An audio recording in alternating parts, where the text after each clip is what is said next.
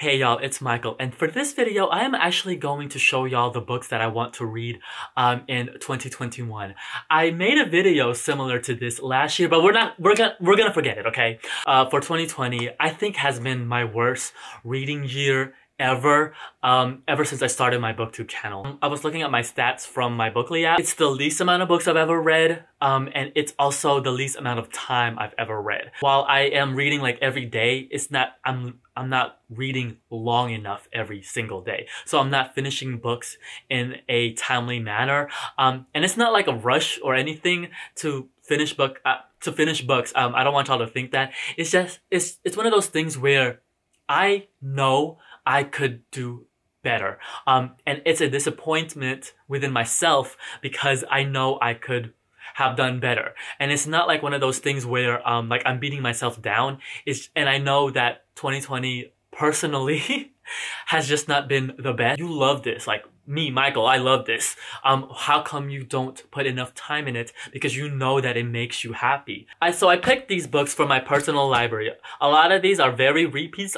You've probably seen on my channel. I talk about them all the time. I just have never actually gotten to them, or I stopped at one point and I just never actually finished it. So that's what this is. And what I'm gonna do is actually really keep myself accountable, because I'm gonna stack these next to my TV where I, so I can see it, and it's like a looming thing that, hey, you need to finish these. I just know I can do it. I just know if I actually put the time in it, I can finish these. A lot of these books have been on my personal bookshelves forever, okay? It's been on there forever. Usually around this time, I would donate to the library, like all the books that I accumulated and like culling around, because I need to get rid of them because I'm bringing books in. All right, this is in no particular order. I don't know how I'm gonna get to them, but I know I'm gonna start with probably the smallest one so I can like build up the momentum.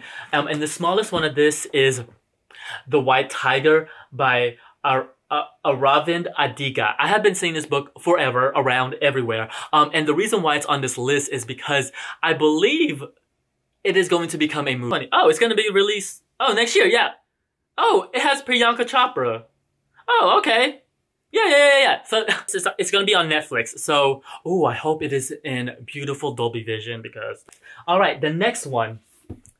If you saw that previous video, I was talking about Murakami, and here's one of here's one of them. This is a Murakami. This is Norwegian Wood by Haruki Murakami. This edition is translated by Jay Rubin, who is usually one of the translators for Murakami. The other one is Philip Gabriel, I think. Yeah, so the translation should be good on this one. I have never read this, and I heard that this is like, it's gonna be very different from his other ones. The other ones that I have read are more like magical, and this one I believe is gonna be more straightforward, but I'm sure it'll have that Murakami-esque thing about it. I think this is like a straight up love story, so we'll see how that goes. So yeah, there's that. All right, a lot of these are gonna be like, you've seen them on my channel. One of them is this. This is The Rainbow by D.H. Lawrence. I have always wanted to read this because of the cover. I mean, it's provocative. I have never read anything by Lawrence before. All right, the next one that I picked on this list, so I'm gonna start stacking these up, is Catch-22 by Joseph Heller. I have never read this book ever, okay? I have never even seen like the movie. I think there was a TV show too. I just never read it. And I just want to. I think it's like something with World War II. Don't quote me on it. The next one is The Amazing Adventures of Cavalier and Clay by Michael Chabon. This I've been, again, a lot of these books I've been seeing around. This one, the Nobel Peace Prize. No. This one, the Pulitzer. And so that's how I first heard of it. Because I've been looking down at that list. And I was like, okay, yes. I got this. I forgot where I got, see, I even forgot where I got this from a while back. It has a crease and everything. So we'll see how it goes. I don't know. All right, the next one. This is The Pillars of the Earth by Ken Follett or Follett? It's probably Follett. I don't know, but this, she huge, okay? This is huge. I've actually heard good things about this. Again, the periphery of being in the book community. Here we go. All right, these last 3/4-ish You have been seeing them around on my channel for a while. The first one, this is Dahlgren by Samuel L. Delany. I have been meaning to read this forever. I know. This is sci-fi, queer, leather, daddy-ish, a trippy of a book. I got a good chunk of it read before. I just have never actually finished it. So it is time, okay? It is time. I have to, like, this is it. Okay, this is it. Right, the next one is very recent. It's this big boy. It is Frederick Douglass, Prophet of Freedom by David W. Blight. I picked this up for, I bought this. It's huge. It's huge. For Nonfiction November, did I read it during that time? No, I didn't. That's why it's on this list. And I'm gonna read it for next year. We'll see how it goes. I'm sure I am going to love this. All right, the last 2/1 is something by Tolstoy, okay? I just need to read something by Tolstoy, okay? I enjoy Russian literature. It's just, there are some chunkers in Russian literature, okay?